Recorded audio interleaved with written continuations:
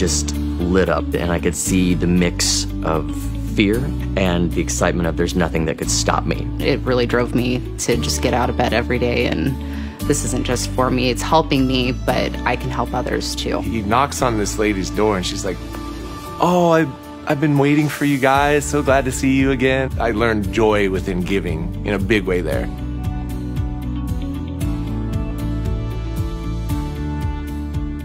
Being able to give us something that doesn't include any type of monetary value, being able to do something naturally. That relationship, whether it's cost or time, is not anything in comparison to the joy of experiencing something with someone. It's not about how big or grand it is.